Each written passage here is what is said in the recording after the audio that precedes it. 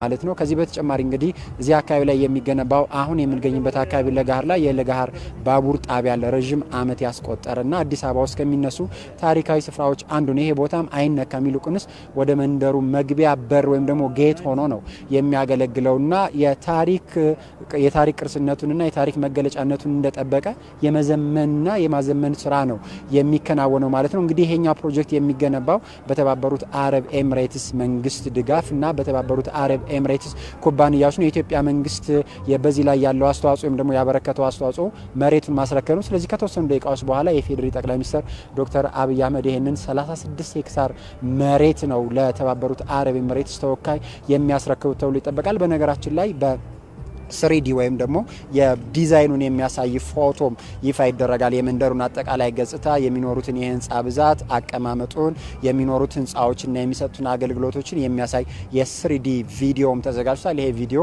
አካባቢው ከግንባታው በኋላ ምን ሊመስል እንደሚችል የሚያሳይ ነው። ስለዚህ አዲስ አበባን የተሻለ ከተማ የማድረግ አዲስ አበባን ጥሩ ገጽታ ያላት ከተማ የማድረግ አካል የሆነ ይሄ ፕሮጀክት ነው ከተወሰኑ ደቂቃዎች በኋላ ይፋ ይደረጋል ተብሎ የሚጠበቀው። በአሁን እኔ ባለሁበት አካባቢ የከተማ አስተዳደር ምክትል ከንቲባ ኢንጂነር ታከለ ኡማን ጨምሮ ሌሎች የፌደራልም የአዲስ አበባ ከተማ አስተዳደር ከፍተኛ የመንግስት ኃላፊዎችን ተመልክቻለሁ በዚህ በስነ ስርዓቱ ላይ የሚገኙ ማለት ነው። አካባቢው ላይ በነገራችን ላይ አካባቢው ሲገነባ ምን ይመስላል የሚለውን የተለያዩ ፎቶዎችም አሁን የርክክ በሚፈጸምበትና ፕሮጀክቱ ይፋ በሚደረግበት አካባቢም ተለጣጥፎ አይቻሉ። ስለዚህ ለገሃር አዲስ አበባ ውስጥ ከሚገኙት አካባቢዎች ውስጥ የዘመነ ገጽታ የሚኖረውና አዲስ አበባ ለወደፊት ምን መምሰል አለባት ምንስ መምሰል ትችላለች የሚለውን የሚያሳይ ነው። በሌላ በኩል እንደ ሀገር አቀፍ ደረጃ ስንመለከት በተባበሩት አረብ ኤሚሬትስና በኢትዮጵያ መካከል በተለይም ደግሞ ካለፉት 6 እና 7 ወራት በኋላ ከሌላው ጊዜ የበለጠና የተሻለ ግንኙነት እየተመለከተን የምንገኘው የፌዴራል ጠቅላይ ሚኒስትር ዶክተር አብይ አህመድ በተባበሩት አረብ ኤሚሬትስ ተገኝተው ውይይት አድርገው ከመጡ በኋላ የተባበሩት አረብ ኤሚሬትስ ለኢንቨስትመንት የሚውል 3 ቢሊዮን ብር የኢንቨስትመንት ድጋፍ ማድረጉ ይታወሳል። 2 ቢሊዮን ብሩ በቀጥታ ብሔራዊ ባንክ ገብቶ የሚቀመጥ ነው። 1 ቢሊዮን ብሩ ደግሞ ድጋፍ የሚሆን ነው። ከዛ በኋላ በተለያዩ በሀገሪቱ የተለያዩ የኢንቨስትመንት መስኮች የተባበሩት አረብ ኤሚሬትስ መንግስት መሰማራት ይፈልጋልና ይሄ የተባበሩት አረብ ኤሚሬትስ ከፍተኛ ገንዘብ ከሚያፈስባቸውና ኢትዮጵያ ውስጥ በጠንካራ የሆኑ የልማት ስራዎችን ኢኮኖሚ የሚያግዙ ስራዎችን እግሩን ለማስገባቱ አንድ ማረጋገጫ ሊሆን የሚችል ነው። ይሄ የሚቀጥል ነው። የተባበሩት አረብ ኤሚሬትስ እንደሚታወቀው የተሻለ የሀብት ካላቸው የመካከለኛ ምስራቅ ሀገራት መካከል አንዷ ነችና ምናልባትም በአፍሪካ ሀገራትም ጥሩ ኢንቨስትመንት እንዲኖራት ትፈልጋለች። ስለዚህ ኢትዮጵያ ውስጥ ደግሞ የተባበሩት አረብ ኤሚሬትስ ባለሀብቶች ሊሰማሩባቸው የሚችሉ የተለያዩ ምቹ ኢንቨስትመንት ሁኔታዎች አሉ። በመስክም ደረጃ የእርሻ እንደዚሁም ደግሞ የአትክልትና ፍራፍሬ ማምረት የሚያስችልና ሌሎች ምቹ ሁኔታዎች ኢትዮጵያ ውስጥ ስላሉ የበለጠ ከዚህ በኋላ ደግሞ አሁን ለገሃር ላይ የተጀመረው ፕሮጀክት በሌሎች በማምረቻው ዘርፍ ላይ ሊተገበሩ በሚችሉ ሌሎች ፕሮጀክቶች እንደሚደርሱ ይጠበቃል። አሁን ከተወሰኑ ደቂቃዎች በኋላ ግን የፕሮግራሙና የለገሃር መንደር ፕሮጀክት ይፋ ማድረግ ስነ ስርዓት ይከናወናል ተብሎ ይጠበቃል። ፋና ብሮድካስቲንግ ኮርፖሬትም ከስፍራው የሚኖረውን ፕሮግራም ለተመልካቾቹ በቀጥታ ያቀርባል። ሶዶ መልካም ባልደረባችን ዳዊት መስፍን ነበር ከአዲስ አበባ ለገሃር አካባቢ ተገኝቶ አሁን ከደቂቃዎች በኋላ እንደተከታተላችሁትም ይፋ የሚደረገው የርክክብ ስነ ስርዓትን በቀጥታ በተለያዩ መረጃዎችና በአካባቢው ላይ በሚጠበቁ ስዕላዊ መግለጫዎች አስደግፎ የገለጸልን ተመልካቾቻችን እንግዲህ ቀደም ሲልም ባልደረባይ ዳዊት መስፍን እንደተጠቀሰው የተባበሩት አረብ ኤሚሬትስ ባለፉት 7 እና 6 ወራት የተሻለ የቢዝነስ ለቢዝነስ ግንኙነት በሚባል መልኩ ግንኙነቶችን ከኢትዮጵያ ጋር እየፈጠረች ትገኛለች። በርካታ ሀገራትም ከኢትዮጵያ ጋር በዚህ በቢዝነስ ወይም በኢንቨስትመንቱ ዘርፍ የሀገሪቱን አዋጭነት እየመሰከሩ ይገኛሉ። በተለያየ ጊዜም ልኡክ ቡድኖቻቸውን የላኩ ከኢትዮጵያ ጋር የሁለትዮሽና የተለያዩ ዘርፈ ብዙ ግንኙነቶችና ውይይቶችን እያደረጉ ይገኛሉ። ከወርሃ ነሐሴ መግቢያ አካባቢ የተባበሩት አረብ ኤሚሬትስ ዓለም አቀፍ ትብብር ሚኒስትሩ ኢትዮጵያ መምጣታቸው የሚታወስ ነው። በዚያ ጊዜም በተለየ መልኩ የተወያዩበት ከኢፌዴሪ ጠቅላይ ሚኒስትር ዶክተር አብይ አህመድ ጋር የሪል ስቴትና ሪዞርት ግንባታዎችን በፍጥነት ለመጀመር ስምምነት መካሄዱ ነበረ። በዚህ ስምምነትም የተለያዩ ጉዳዮች በተጨማሪነት ተነስተው ነበረ። አሁን ለናንተ እያደረስናችሁ የምንገኘው የለገሃር የተቀናጀ የመኖሪያ መንደር ግንባታን ጨምሮ ከአዲስ አበባ አሰብ ወይም ኤርትራ ድረስ የሚዘልቅ የነዳጅ ማስተላለፊያ ቱቦ መስመር ዝርጋታም በዚያ ወቅት ነበረ ይፋ የተደረገው። ቀደም ሲል ባልደረባችንም እንደነገረን ደግሞ የ3 ቢሊዮን የአሜሪካን ዶላር የበጀት ድጋፍና የኢንቨስትመንት ስምምነቶችን የተፈራረሙት በዚያ ወቅት ነበረ ኢትዮጵያና የተባበሩት አረብ ኤምሬትስ። እንግዲህ እኛም የተለያዩ የፌደራልና የከተማይቱ የመንግስት ባለስልጣናት ተገኝተው ርክክብ የሚያደርጉበትን የተቀናጀ የመንደር ግንባታ ፕሮጀክት መረጃዎች አሁንም ቆየት ያለን ወደ እናንተ ማድረሳችንን እንቀጥላለን። ተመልካቾቻችን በምሽት ፋና ዘጠናችንም አንድ ጉዳይ ሆኖ ታገኙታላችሁ። አሁንም ከኛ ጋር እንድትሆኑ ነው በአክብሮት የምንጋብዛችሁ። ተመልሰን እንገናኛለን። በያላችሁበት መልካም ጊዜ ይሁንላችሁ።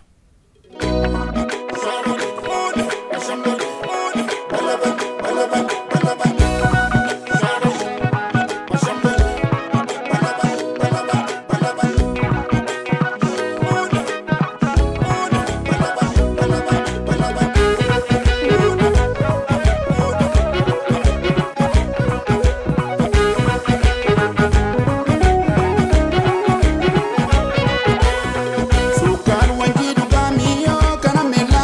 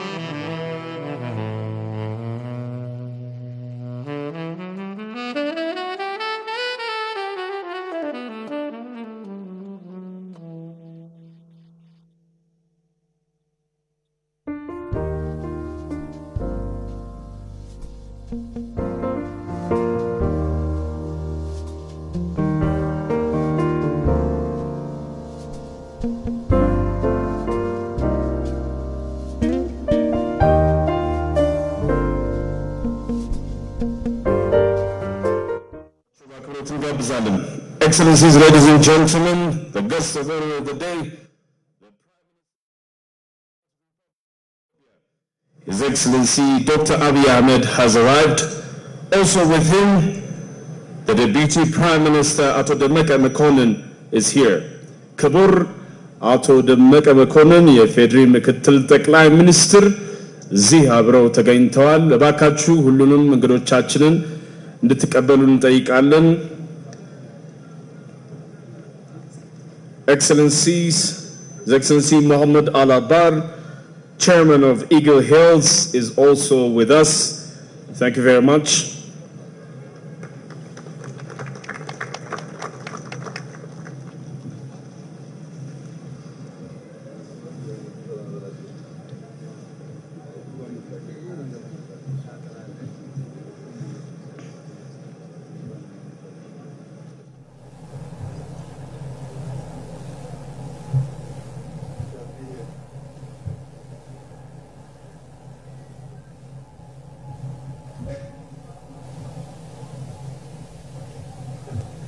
እናመሰግናለን እንግዶቻችን ቦታችሁን ሲይዙ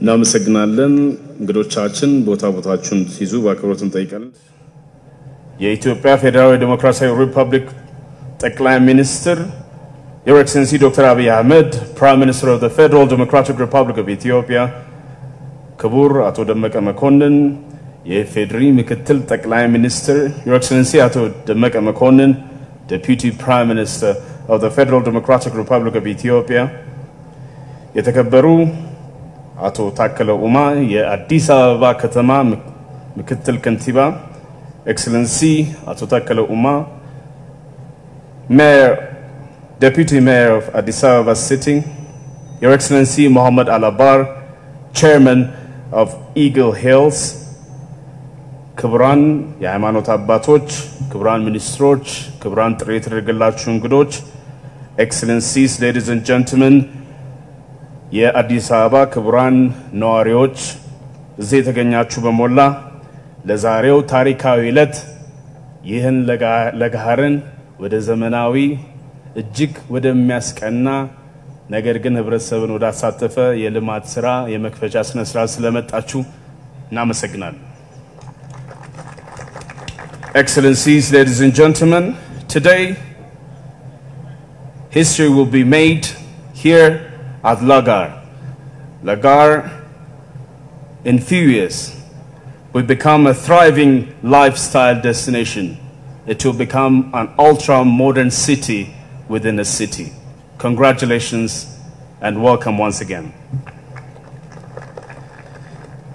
ይህንን በጉጉት የምንጠብቀውን የልማት ስራ ለማከናወን Eagle Hills መቀመጫውን በአቡ ዳቢ ያደረገ የግል ሪል ስቴት ኢንቨስትመንትና ግንባታ ድርጅት የሚያከናውነው ሲሆን አዲስ አበባን በፈጣን እድገት ላይ በምትገኝበት ወቅት ይህንን ስራ ለመስራት በመምጣቱ እጅግ ከፍ ያለ ደስታ ይሰማዋል Ladies and gentlemen, Eagle Hills is an Abu Dhabi-based private real estate investment and development company focused on creating new city hubs and flagship destinations in many parts of the world, including Ethiopia.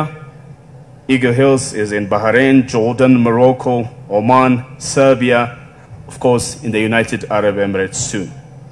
የተከበራችሁ እንግዶቻችን ከዚህ በመቀጠል ንግግር እንዲያደርጉልን ወደ መድረክ የምጋብዛቸው የኢግል ሂልስ ሊቀመንበር His Excellency Mohammed Al-Abar ይሆናሉ Excellency Mohammed Al-Abar will deliver his speech. He is the chairman of Eagle Hills Company. Thank you very much. Mohammed Al-Abar ይሆናሉ Excellency Mohammed Al-Abar his speech. He is the chairman of Eagle Hills Company. Thank you very much. Your Excellency the Mayor, the Deputy Mayor, Your Excellencies, ladies and gentlemen, good evening. I remember, Your Excellency, when we start talking about development, and you're so kind to to highlight all the work that we have done either under Eagle Hills or under Imar, and we built the largest, the biggest, the smallest, we've done it all. But I remember what you said. You said, Muhammad, it's not so much about the buildings. You said it's about human life, and it's about how our people live with pride. And I want to assure you, Your Excellency, that's how I live my life. We look at these developments, and because we are from the same region, just like you, sir, everything needs to be done keeping in mind how it will affect human life. And I must say, Your Excellency, I've done a lot of work, and I've done a lot of ceremonies like these over the past 20 years, but I've never done any ceremony like this ceremony, because your passion and your love for how your people will improve everyday life and pride and energy to do more and to progress further and to have hope is like a dream for us. So I want to assure you that whatever mistakes we've done in the past 22 years in our career, Leghar will get the best of the best. For us to have the pleasure and earn your trust and your government trust with Leghar site is something very close to our hearts. If it's the design, if it's the quality of what we build, if it's what we install in all these in the site, from the homes of people to the trees, to how we're going to look at the birds, how people will live, go in, go out, but more importantly, how is their life once the whole development is done. So our aim is really to create something that should be not only pride for Addis and Ethiopia, but it should be pride to Africa, it should be pride of the world. I mean, we look at great examples in the world, but I think it's also a duty to participate. And I think the real symbol of Leghar for all of us is that we are part of the progressive and improving world. We would like to really take this opportunity also, Your Excellency, to thank so many of our partners who brought us together, people who helped us in design, our staff, our consultants, some of the contractors who are working with us day and night. But it's only the beginning. And I would like to also thank you for your support, your involvement, your continuous monitoring with a lot of speed. I know you put a lot of pressure on all of us and all your people, but I really think that's what the public expect from us. So I would like to assure you on behalf of my team and all of our partners that we'll do all we can to make sure that all of our previous projects are amazing success, but I think we also learned so much. We're really going to bring in the best of the best. If it's really in our hotels, or if it's in our shopping, or if it's in our gardens, or if it's in our apartment, or if it's in the entertainment that we're going to provide in Leghar, I promise you, plus technology, which is basically how our society is driven nowadays. I would like to take this opportunity again, and I would like to thank you for trusting us. And I really hope that we don't lose that trust, because that's something very close to our hearts. So I want to thank you and thank Their Excellencies, the ministers, and I would like to thank the people of Ethiopia for welcoming us and making us feel at home. Thank you so much. Excellency Mohammed Alabar, Shukran Jazilan, thank you very much for the wonderful speech delivered.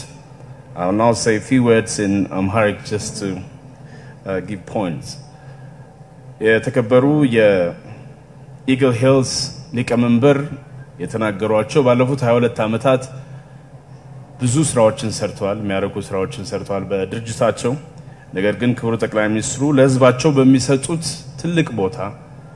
የህንጻ ማቆም ጉዳይ ሳይሆን ሀገርና ህዝብን የሚቀይር ስራ እንዲሰራ በመፈልጋቸው መነሻነት እርሶ ያለሙትን ህልም እኛ እናሳካለን ለዚህ ደግሞ የ22 ዓመት ልምዳችን ይጠቅምናል የሚል ቃል ገብተዋል ይህንን እንደሚያሳኩ እምነታችን ነው ከዚህ ባለፈ እዚህ ቦታ ላይ የሚገነባው ግንባታ የድርጅታቸውን የኢግል ሂልስን ትልቅ ጥንካሬ የሚያሳይ በቴክኖሎጂም በእውቀትም ሽግግር የሚያሳይ ይሆናል ተብሎ ይጠበቃል ለጋር እንደምታውቁት ታሪካዊ ነው ታሪካዊነቱን በጠበቀ መልኩ ነገር ግን ካሁን ቀደም ባልታየ መልኩ ህዝቡን ማዕከል ያደረገ ህዝቡን ያላገለለ የልማት ስራ እዚህ ቦታ ላይ ይሰራል ተብሎ ይታመናል ለዚህም ይሄንን የሚያለሙት አካላት ቃል ገብተዋል ማለት ነው እጅግ በጣም እናመሰግናለን ሹክራን ጀዚለን thank you very much ክብራትና ክብራን ከዚህ በመቀጠል መልእክት እንዲያስተላልፉ እንዲሁም የዕለቱን የክብር እንግዳ የፌድሪ ጠቅላይ ሚኒስትር ዶክተር አብይ አህመድን እንዲጋብዙልን የአዲስ አበባ ከተማ ከንቲባ አቶ ታከለ ኡማን ኢንጂነር ታከለ ኡማን ጋብዛለሁ አመሰግናለሁ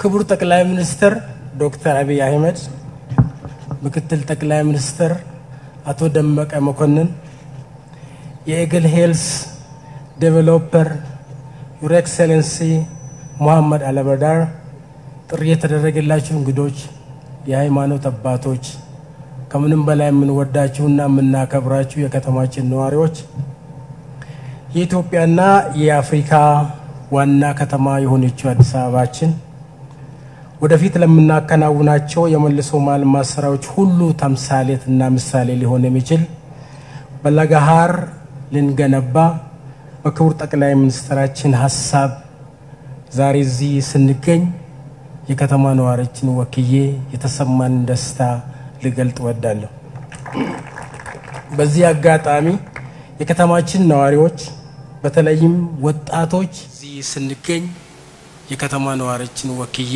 የተሰማን ደስታ ልገልጥ ወዳለሁ በዚህ አጋጣሚ የከተማችን ነዋሪዎች በተለይም ወጣቶች ለሁሉም የከተማ ነዋሪ ምቹ ከተማ እንዲትሆን ክቡር ጠቅላይ ሚኒስትራችን ሌት ተቀን እያገዙን እየረዱን ሐሳብ ያፈለቁ እንድንሰራ እንድንታትር ስለረዱን በዚህ አጋጣሚ በዚህ መድረክ ላይ ከፍ ያለ ምስጋናዬን አቀርባለሁ ነዋሪዎቻችን ከአካባቢያቸው ሳይፈናቀሉ ትላልቅ ፕሮጀክቶችን በከተማ ደረጃ ልንጀምር ስለሆነ በዚህ መጋጣሚ ክቡር ጠቅላይ ሚኒስትራችን ልማት ማለት ሰው ስለሆነ ማይከሉም ሰው ስለሆነ በዚህ ፕሮጀክት ሊጀምሩ ሐሳባቸውን ይሄኛውን ፕሮጀክት ከሚገነባው ተቋም ጋር ዛሬ የምንጀምረው ፕሮጀክት በንግግር እንዲከፍቱልንና በዚሁም ደግሞ ለአዲስ አበባ ከተማ ነዋሪዎች መልእክትም እንዲያስተላልፉልኝ በታላቅ አክብሮት ወደ መድረክ ጋብዛቸዋለሁ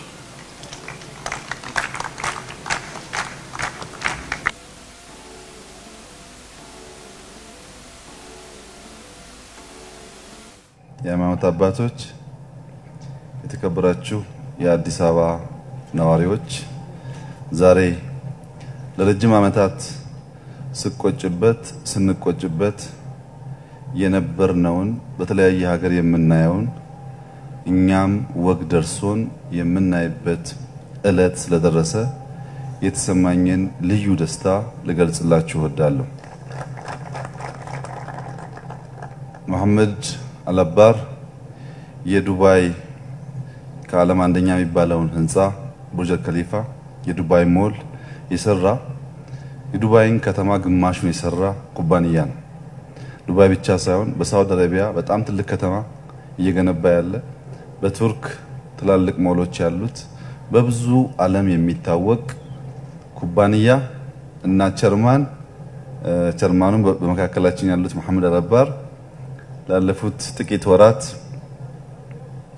ሞል ለማየት ከዚህ ወደ ተለያዩ ሀገራት መሄድ ስለሰለቸን ስናይም ቁጭት ስለበዛብን በእኛ መዲና እንዲሁም በአፍሪካ ካፒታል አዲስ አበባ ላይ ትንሽ ደረጃውን የጠበቀ ወደ ውጭ የማያስመኝ ጸዳ ያለ እና የመጣን የምንሸምትበት የምንዝናናበት አካባቢ ነውራን ብዙ ስንነጋገር ቆይተናል በዚህ ፕሮጀክት አዳዲስ የሚባሉ ሳቢዎች ያሉት ከ4000 በላይ አፓርትመንት ይገነባል።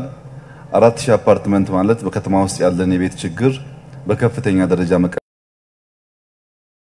3 ሆቴሎች ይገነባሉ። በዚህ ቦታ ላይ ምናልባትም በአፍሪካ ሻል ያለ ኳሊቲ ያለው ሞል ይገነባል። በርካታ የአውትዶር መዝናኛ ቦታዎች እና ሁኔታዎች በውስጡ ያቀፈ ዲዛይን ነው። ይሄ ሌላ ቦታ ስንመኝ ነበርነውን በእኛ ከተማ እንድናይ የሚያስችል መሆኑ ደስ ይለናል።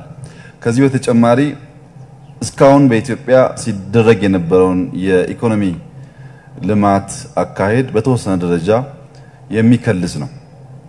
የኛ ፍልስፍና ሀብታሞች ገንዘብና ዕውቀት ይዘው መጥተው እነሱም ሞር ሀብታም የሚሆኑበት በአካባቢ ያለውን ሞር ደሃና ስደተኛ የሚያደርጉበት ሁኔታ መቆም አለበት የሚል ጽኑ አቋም አለን። በዚሁ ምክንያት እዚህ አካባቢ ላይ የሚኖሩ 1600 የሚጠጉ ቤተሰቦች አባወራዎች አንደኛ ለዘመናት የኖሩበት ሰፈር ከአዲስ አበባም ምናልባት ከአካባቢ ሀገራትም ምርጥ ትንሽዬ ከተማ በእነሱ ሰፈር ይገነባል። ሁለተኛ ለነሱ የመኖሪያ ቤት መስሪያ 1.8 ቢሊዮን ብር የግል ለመንግስት ስለሰጠ እዚሁ ቦታ ላይ ቤት ይገነባላቸውና አሁን ካላቸው የኑሮ ደረጃ የተሻለ የቤት ባለቤት ያደርጋቸዋል። ያማረ ቤት ያለው መሆን እስከዛሬ ቤት ባለቤት ያደርጋቸዋል። ሰፈሩ ሲያምር እዛም ውስጥ ያማረ ቤት ያለው መሆን እስከዛሬ ሲገፉ የነበሩ ሰዎችን ስናስታውስ ያንን ችግር የሚቀርፍ ይሆናል። ይህን በመንግስት የጀመረውን አሰራር ወደፊት ወደ አርሶ አደሮች ወደ ግለሰቦች ማስፋት እንፈልጋለን።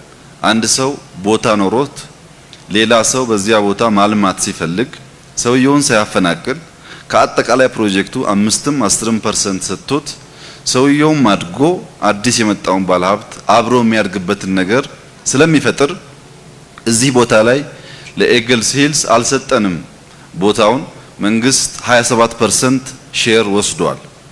ይሄ የሆነበት ምክንያት ጆይንት ቬንቸር መጀመር ስላለብን ነው። ዱባይ ከተማ ውስጥ ያለው አብዛኛው ኢንቨስትመንት የዱባይ ከተማ 5-10-15% ሼር አለው። ያን የሚያደርጉበት ዋናው ምክንያት እኛ ጋር ሰው ላለማን ብሎ ከመጣ በኋላ ቦታውን አጥሮ 5-10 ዓመት ሳያለማ መቆየቱ ብቻ ሳይሆን ካለማ በኋላም ገቢው ስለማይታወቅ ከተማው የሚገባውን ኢንካም አያገኝም። አሁን እኛ ሼር ሆልደር ስለሆን 27% እዚህ ቦታ የሚሰራው ከተማ ሼር ሆልደሩ አዲስ አበባ ስለሆነ እያንዳንዷን ኢንካም ያቃል። የራሱ ሼር ብቻ ሳይሆን ከአጠቃላይ ኢንካም ማግኘት የሚገባውን ገቢ በዚያው መሰረት ይቆጣጠራል ማለት ነው። አንደኛ ጆይንት ቬንቸር መሆኑ፣ ሁለተኛ ሰዎች ባሉበት ከባቢ እንዲቆዩ ማድረግ መቻሉ። ሰዎች ብቻ ሳይሆኑ ይሄ ቦታ እንደምታውቁት ለኛ ለኢትዮጵያውያን እንደ አንድ ቅርስ ታሪክ የሚታይ ነው። ለገሃር የዛሬ 100 ዓመት ገደማ ከጅቡቲ ጋር የተሳሰርንበት የባቡር ጣቢያ ያለበት ቦታ ነው። ይሄንን አፍርሶ አዲስ የሚያምር ህንጻ መገንባት ልማቱን ሙሉ ያደርገው። ይሄ ሳይነካ የተግባባ ነው። አንዳንድ የባቡሩ አካል ሳይቀር ታድሶ ካፌ ሆኖ ለታሪክ የሚቀመጥበትን ህንጻው ይሄ ቢያንስ ይሄ ህንጻ ሳይነካ ታድሶ ለታሪክ የሚቀመጥበትን ታሪካችን ሳይጠፋ ወደፊት የሚያሻግረን ፊውቸሪስቲክ የሆነ ደግሞ ከተማ መገንባት ነው። የነበረውን እያጠፋን ሳይሆን በከባቢ ያለውን ሰው እየገፋን ሳይሆን ሰውን ባለበት ታሪካችንን ባለበት ግን የተሻለና ያማረ ነገር መፍጠር በውስጡ የያዘ በመሆኑ ይሄንን እንደሚያደርጉም ኩባንያውንም ቸርማኑንም በሙሉ ልብ ስለማመን ዝርዝር ዲዛይን ዝርዝር ውይይት አድርገናል። ዛሬ የሚጀመረው ፕሮጀክት 50 ቢሊዮን ብር ይፈጃል። ይሄ ባለፉት 7 ወራት ካስመረቅናቸው ወይም ከተናገርናቸው ፕሮጀክቶች በሙሉ የላቀ ነው። ሰው የሚጠቅም አዲስ አበባን እውነተኛ አዲስ አበባ የሚያደርግ ምናልባት ከተሳካልን 5 ወይም 10 እንደዚህ አይነት ቦታ ከገነባን ሌላ ቦታ መሄድ ላያስፈልገን ይችላል። እኛም እንደሌሎቹ ምርጥ ከተማ እንዳለ ማሰብ እንችላለን።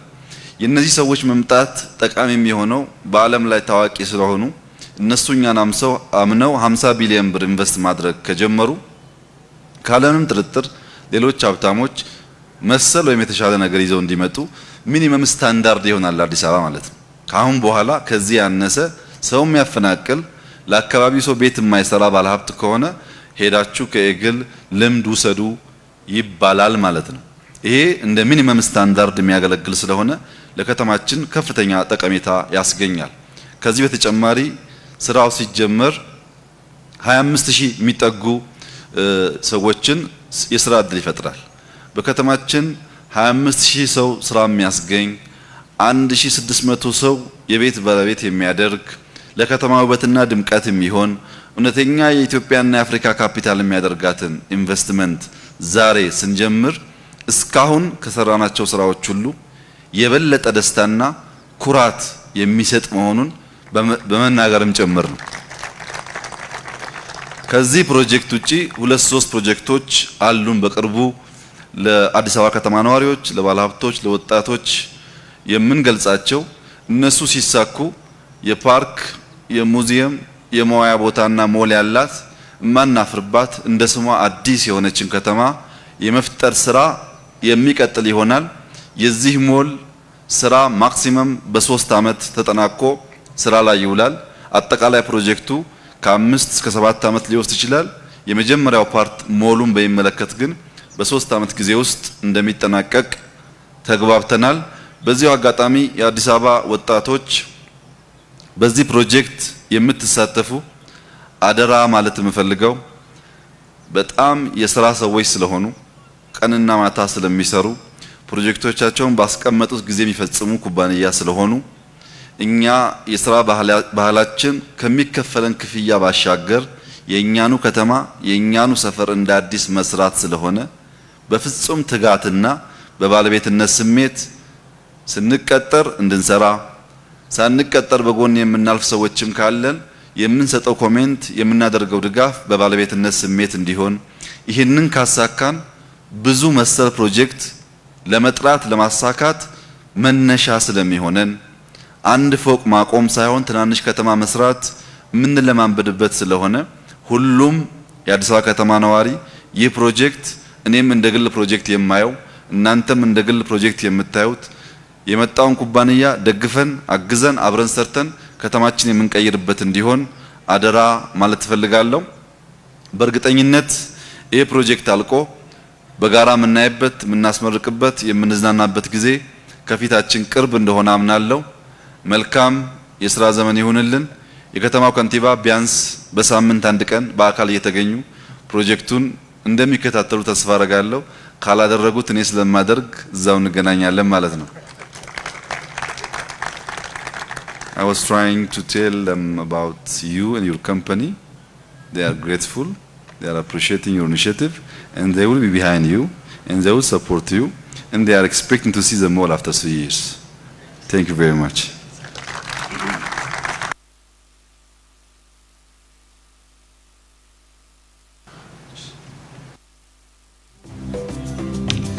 ክቡር ጠቅላይ ሚኒስትር እጅግ በጣም እናመሰግናለን። Excellencies, I would like to invite Mr. Mohammed Alaba to join His Excellency the Prime Minister. አሁን የ3D ማፕ ዚ ከጎናችሁ ምናልባት ከቆማችሁ ትመለከቱታላችሁ። እሱን በጋራ እንከፍታለን።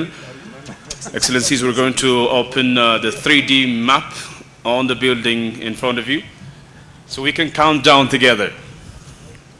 I know. አበደም ባልነገርካቸው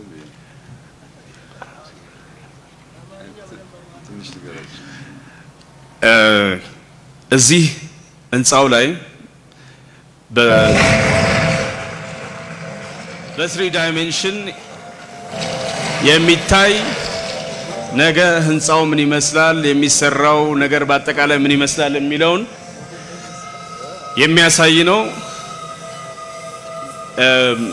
A3 dimension mapping ነው የሚባለው በእንግሊዘኛ። እያንዳንዱ የግንባታ ስራ ምን ይመስላል እያንዳንዱ እዚህ ምን ጠብቀው ምንድነው የሚለውን የሚያሳይ ይሆናል።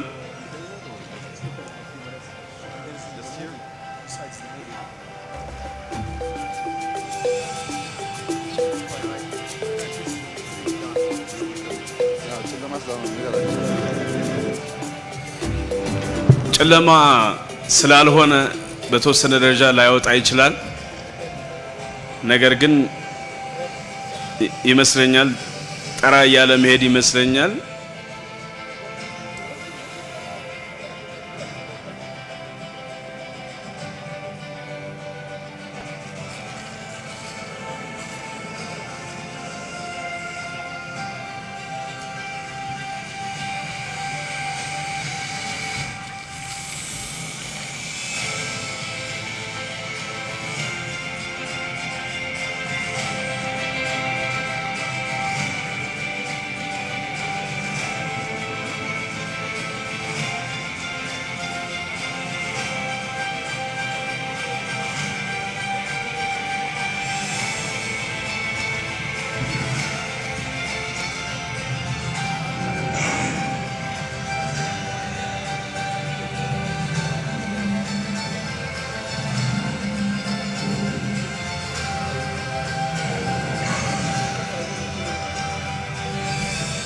እዚህ ላይ ጊዜውን ጠብቆ የሚመጣው ወደፊት የሚሰራው ማስተር ፕላን ምን ይመስላል የሚለውን ሐሳቡ እንዲኖር ምስል ከሳች በሆነ መንገድ ነው ሊያቀርቡ የሚሞክሩት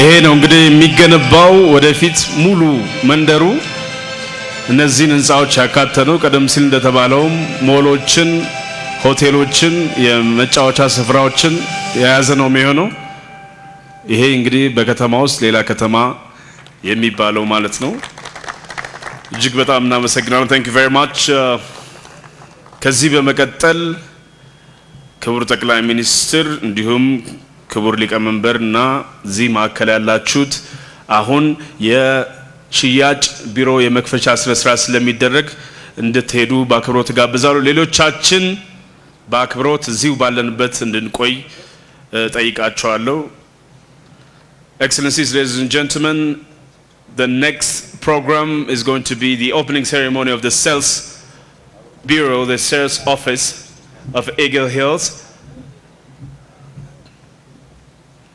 The rest of you kindly stay behind and enjoy our events from here, the podium. እዚህ ሌሎቻችን እንቆያለን ይሄንን ትንሽ ጨለማው ሲመጣ የምን ደግሞ ይሆናል ከዚህ ከመድረኩ አካባቢ ሙዚቃው ይቀጥላል እናመሰግናለን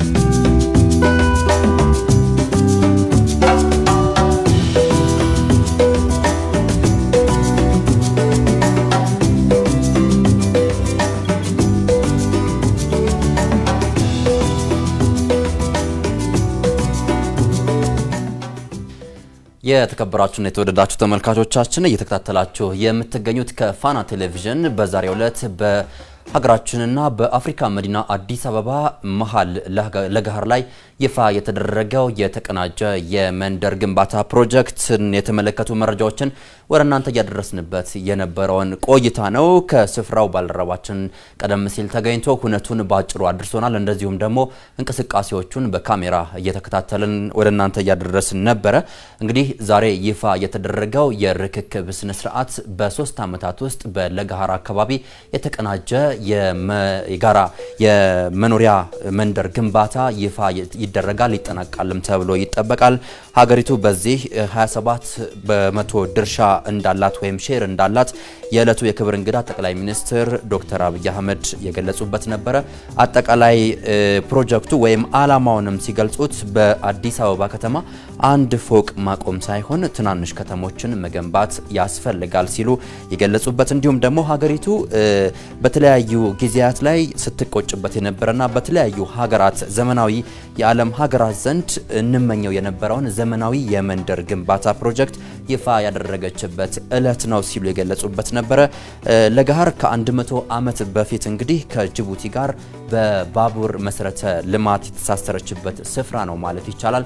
አሁን ደግሞ በሌላ በኩል ከተባበሩት አረብ ኤምሬቶች ጋር በዚህ በተቀናጀ የመንደር ግንባታ ፕሮጀክት ተሳስራለች ማለት ነው። ፕሮጀክቱ በአጠቃላይ ከ5 እስከ 7 አመታት ጊዜ ሊወስድ ይችላል። ነገር ግን የመጀመሪያው ምዕራፍ ሞሎችን ሁሉ የያዘው ግንባታ የሚጠናቀቀው በ3 አመት ጊዜ ውስጥ ነው ተብሏል። ለዚህ ደግሞ የዕለቱ የክብር እንግዳ የፌዴሪ ጠቅላይ ሚኒስትር ዶክተር አብይ አህመድ የአዲስ አበባ ከተማ ነዋሪን ጨምሮ የአዲስ አበባ ከተማ ከንቲባ ምክትል ከንቲባ ኢንጂነር ታከለ ኡማን ጭምር የቤት ስራ የሰጡበት ፕሮጀክት ነበረ። መልእክት ያስተላልፉበት አሁን አመሻሽ ድረስ ከስፍራው እየተካሄደ የሚገኘውን ሁነት አድርሰናቸዋል።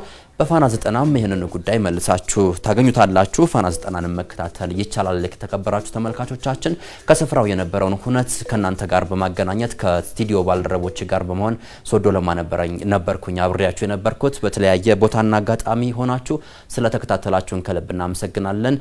ከጥቂት ደቂቃዎች በኋላ ፋና 90ችን ይቀጥላል። ስለተከታተላችሁ እናመሰግናለን። መልካም ቆይታ ይሁንላችሁ።